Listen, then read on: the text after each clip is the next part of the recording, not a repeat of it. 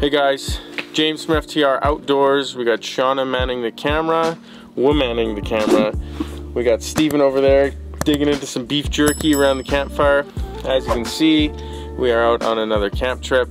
We've been back to back camping all summer. Video posting has been up and down, sorry about that, but we've also just been enjoying our time outdoors, as you guys should be doing too. So today we're going to be adding another video into the Tacoma Overland segment, and what we're going to be doing is going over our air compressor, why we chose the air compressor, why we bought the air compressor, and just kind of going over the pros and cons of it, the air up, air down time kind of deal, but we'll get more into that as we get to it. In the last video that we posted, or one of the last videos that we did in the Tacoma segment, we talked about our recovery gear. One of the things we touched on was the air compressor. It's a pretty big piece of kit. It's a relatively expensive piece of kit, but we think it's necessary. Before we go on to the air compressor itself, we're going to do a quick little shameless plug for us. It's the end of August. We got highs of 8, 9, 10 degrees Celsius coming up on this trip. Tons of rain. It's going to be wet. It's going to be kind of gross outside. So temperatures are cooling off. So we wanted to kind of show you some stuff that we've been doing, had on the go, that kind of stuff, and our recommendations for outerwear, that kind of stuff. So what you can see I'm wearing here, I'm wearing the what's called the Indigo Glory Days crew neck sweatshirt. It's made by Bravestar Salvage. It's a great sweatshirt. It works really good in these kind of shoulder season temperatures, which we're always finding ourselves camping in. Basic shirt. It's made in the USA. It's absolutely fantastic. Now it's going to get real cold here in the evening time, and this might not be enough. So what we're going to do is grab this nice little made by Devin FTR Outdoors Stay Warm Series sweatshirt. It's a super solid piece that Devin's been working on. He's also been working on t-shirts, hats, all that kind of jazz. So when it gets nice and cold out, we can just layer up with these new sweatshirts. We'll show you some B-roll clips of these as you know, as the video goes on. I'll cut to some clips in the video. But yeah, we got a nice kind of fleece Sherpa lined sweatshirt. It's got thumb holes if you want to keep your hands warm, some sweet logos, stuff like that. So we know some of you guys out there have been asking about wearables, as you've seen us wearing t-shirts, you've seen us wearing hats. We haven't really gotten into the full-on selling of the wearables, but if you guys are interested, let us know and we'll shoot you pricing and info and stuff like that. Devin is the guy responsible for doing all the wearable stuff, so he'll be the one to contact, but just message us or leave a comment in the video. We'll be sure to get back to you. Alright, so as you can see, I took my FTR Stay Warm hoodie off, as it's really warm and I'm wearing a sweater, so I don't want to sweat my balls off for the duration of this video. So I'm going to stick with the Glory Days Indigo crew neck. Like I said, it's a Bravestar piece of kit. If you watch back to 3 or 4 videos ago, we did a video piece for Bravestar Salvage. Go check that out, give it a thumbs up, like the channel, follow, subscribe. But like I said, today we're going to be going over our air compressor. So I'll go over the compressor that we chose. First off, the name. I went with the Smittybilt 2781 5.65 CFM compressor. There's a bunch of compressors out there from a bunch of popular brands. This is more of an inexpensive entry-level compressor, but review-wise and actual in-field usage-wise, it tends to compete or do as well as a lot of the other ones. I went with this because it's portable. I can kind of store it wherever I need to store it. I don't have to have it always mounted in my truck, so I can give it to Shauna, I can give it to Steven, I can give it to Kieran, Devin, whoever might need it. And that's a really nice feature. Having a portable air compressor that can actually inflate tires, unlike the cheaper 12-volt ones, they might overheat. It's kind of nice. Now it is heavy, it is big, it is bulky. That's kind of one of the downsides, but it's a heavy-duty compressor, so you kind of, you know, weigh your pros and cons. That's kind of a con, but the pros outweigh the cons in my mind. We'll show you what comes with the kit. Right here we have basically what threads on into the valve stem. You've got a tire pressure gauge, The tire pressure gauge is kind of a con. It's cheap plastic, it's not really tough, so kind of be careful with it. And it goes up in increments of 5 psi. I would have liked to have seen like 1 psi increments so you can get a more exact readout on it. But for the most part, it does the job. I would just recommend checking your psi with a more accurate gauge after inflating with this. Then it comes with your gator clamps. So this is just going to connect to the positive and negative lead of your battery. Pretty straightforward, not much to say about it. These are permanently affixed to the actual compressor itself. This little plastic cover kind of slid back on me, but it's like a standard gator clamp. It then comes with a nice long hose, so your classic high pressure air compressor hose. If you guys have used portable air compressors for, like, let's say pneumatic tools, stuff like that, this is the standard stuff that it comes with. It seems to be pretty high quality for the price that we paid for it, so I'm pretty happy with it so far. It's also long enough so that I can leave my compressor by the hood of the truck and I can just run the hose to all 4 tires. I don't have to move the compressor continuously. And then the piece de la resistance, the compressor itself. So as you can see, it's a very big unit. It's a big, heavy compressor, but because it is big and heavy, it can handle airing up, you know, 4 tires. My tires are just 31 inches, as you guys would know if you've been watching the channel, but you could probably air up to 35-inch tires with this guy without it getting too hot, overheating, and essentially dying. On the compressor, you've got nice rubber feet, so the vibration is very limited. It stays nice and still. You don't have to worry about all that noise and jazz. It's got a basic on-off switch here, and then a relief valve here. That's basically it. Super simple. What we paid for it, I'm just gonna put it down here. So we paid, or I paid, $265 Canadian for this guy. It's very inexpensive in comparison to, let's say, the ARB twin air compressor.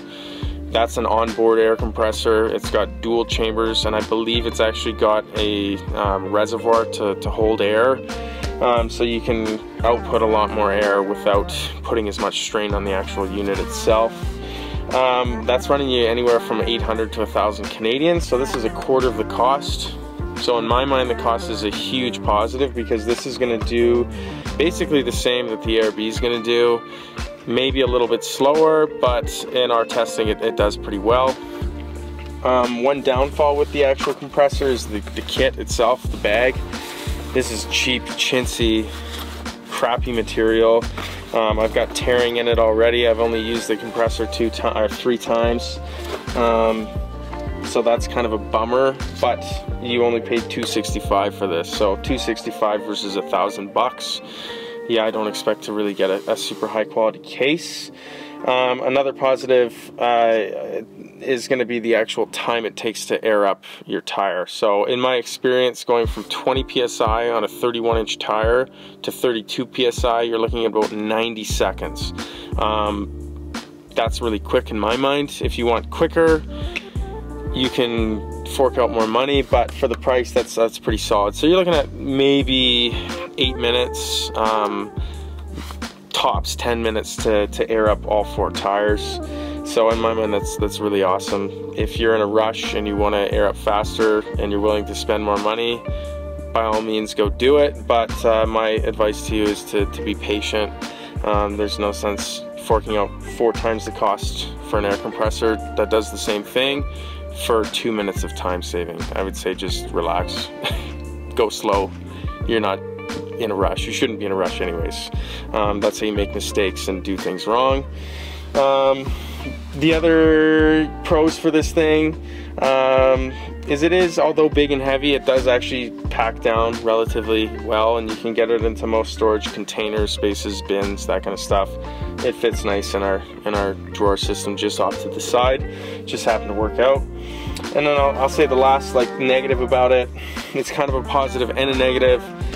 It gets hot, but it doesn't get hot where you think it would get hot. So this little hose fitting here, it gets quite hot to the touch after doing 4 tires. Mind you, when we did that testing, it was like 35 degrees, and I'd fully expect any piece of equipment that's putting out that much energy to get warm. As for the actual motor itself, in this region and in this region, didn't really get hot at all, and the actual air tank itself didn't get hot. It was just kind of the hoses and the fittings.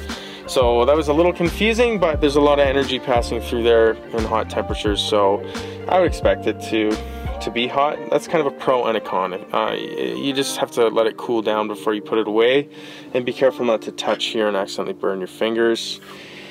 To use it, it's actually very simple. We'll go over that. What I'll do is I'm gonna air down one of my tires. I'm just gonna go down 10 psi, and then we'll go over the steps to inflate it, and we'll do a quick timing to show you how quick it actually airs up the tire. So we'll cut to a tire and go from there. All right, so now we're gonna go over how this actually works. So we'll put it together first. What I've got here is the hose, as mentioned before. These are, I believe, the Japanese fitting. So if you guys ever damage these, or if you're not fond of the Japanese style of fitting, you can cut this and replace it with the North American style fitting. But they're a little different than your standard fitting that you might be used to. So it just clips on like any air compressor fitting or any pneumatic tool fitting. That goes there, and you can run your hose out. And then here's your main line from the compressor, and the other end of your air hose or your pneumatic hose. You can just put it in, and then it's easy, done. Simple as that. So there's the unit now. What you do with this, now before I would recommend putting this onto the actual valve stem. What we'll do is we'll test it, make sure it's running air. I've taken the liberty of already dropping the PSI of this tire to about 20 PSI, and we're gonna air up to 30 to 31 PSI, so give or take 10 PSI. And we're gonna time it. We'll let you guys know how long it takes real world. I'm not gonna have like a timer on the screen. I'm just gonna show you the start time on my watch, or I'll read it out, and then I'll read out the finish time. Because this is kind of a review and not like a time sensitive thing. I just want to show you guys that it is as quick as I said it was. So I'm going to wager about 90 seconds to 2 minutes tops. I could be wrong, but that's kind of the experience that I've had so far. One thing to note when running this compressor is it does have a pretty big draw in amperage and voltage on your battery, so it's you run the engine of the truck. That's something you definitely want to do. You could air up and air down, I'm sure, air up with this thing, I'm sure, without running the engine of the truck, but it's going to strain your battery. So we'll look up here. You got your gator clamps. It's just like boosting a car or whatever. You can put your positive on wherever. You can just put it on this little bolt here, and then you can put your negative on. One of the downfalls I'd say with this is actually the gators themselves. They're kind of small. I'm not a huge fan. I would have appreciated just a little bit bigger gator clamp so I could actually clip it right over the entire battery housing. The actual lead connections. But yeah, I'm gonna start it up and then I'll be right back.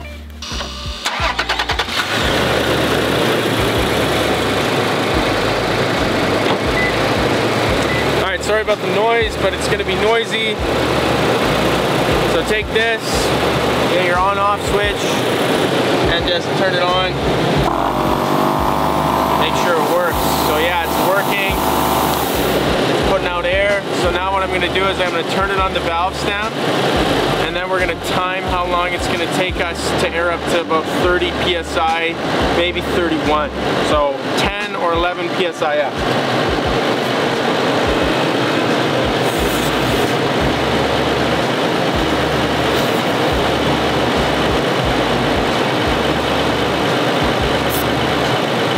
So as simple as that. My gauge is reading about 20 PSI on here, and you can air down with a little button on the back here if you want to, or reset your gauge. So what we're going to do is I'm going to bring this over, and we're going to time this. So on my watch, we won't be able to see it on the camera, I'm sorry guys, because I'm using a wide angle lens. It's just not going to work that great. But at 20:22 on the dot, we're going to turn this on. 3, 2, 1.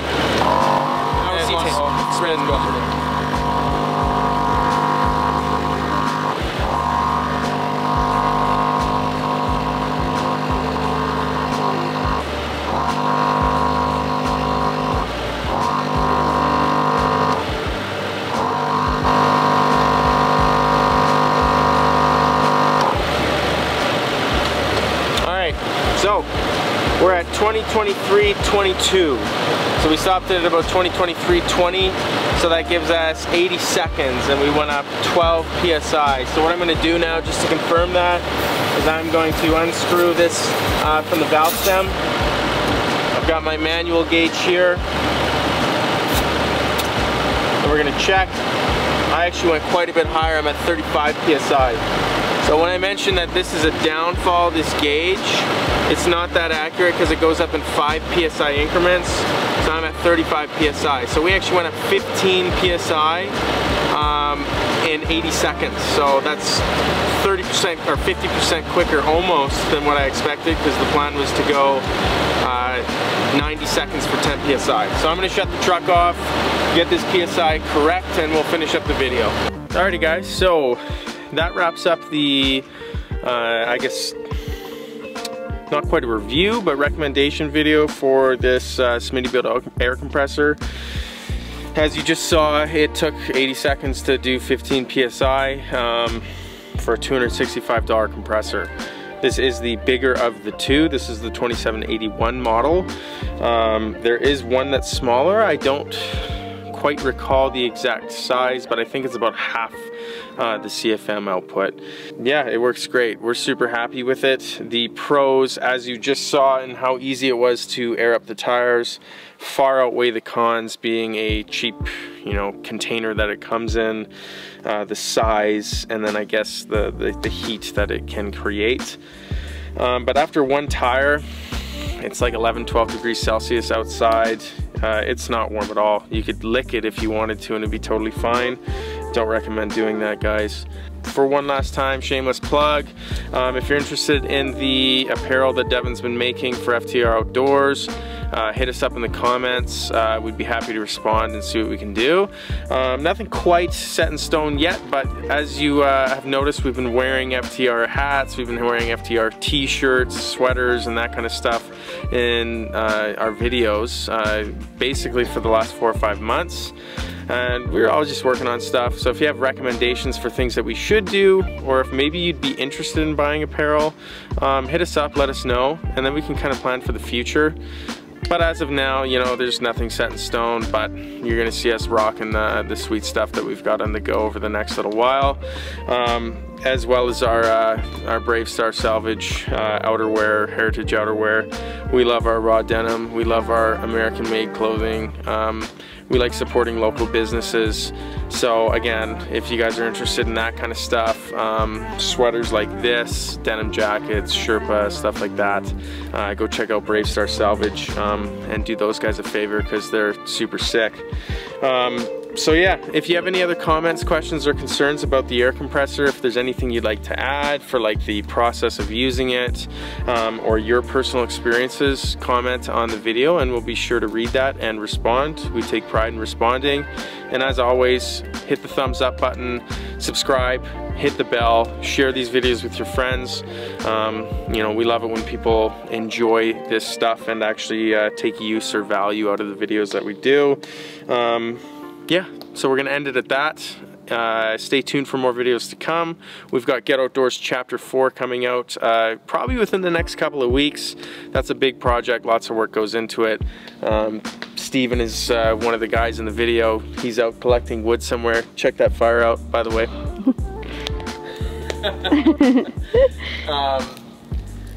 And as you can see, we don't always sleep in the Tacoma. Overlanding isn't always about the expensive gear you have. Sometimes you can go buy a tent like that from Canadian Tire, sling a tarp up and have fun. So that's always the message to you guys. That's kind of the message with the Smittybilt. I could have easily gone and bought the twin air compressor from ARB, and it would have done the same thing that this just did. It might have just been a little bit cooler. Now, I still think this is pretty cool. It's doing the job that I want it to do. If I need to air down, I can air down and reliably air up. If I get a flat tire or if my spares pooch and I need to patch this thing, I can patch it and air up. If Steven needs air, I can air him up. That's the whole purpose of the air compressor, and that's the reason why we have it in our recovery kit, because you never know when you might need it, beyond the overland purpose and for the safety purpose of things. So yeah guys, we're gonna retire to this humongous fire. We're gonna get some hot dogs going because we're keeping it simple tonight. Yeah, so until next time, we're gonna be working hard. Devin and I got lots of things on the go. The crew has always got things on the go. So stay tuned guys, we appreciate you. Get outdoors. Yeah, 80 seconds and we're at 15 PSI. It went farther than I thought it would. Got a rip-roaring fire going now. Yeah, that's a huge fire. That's a ripper.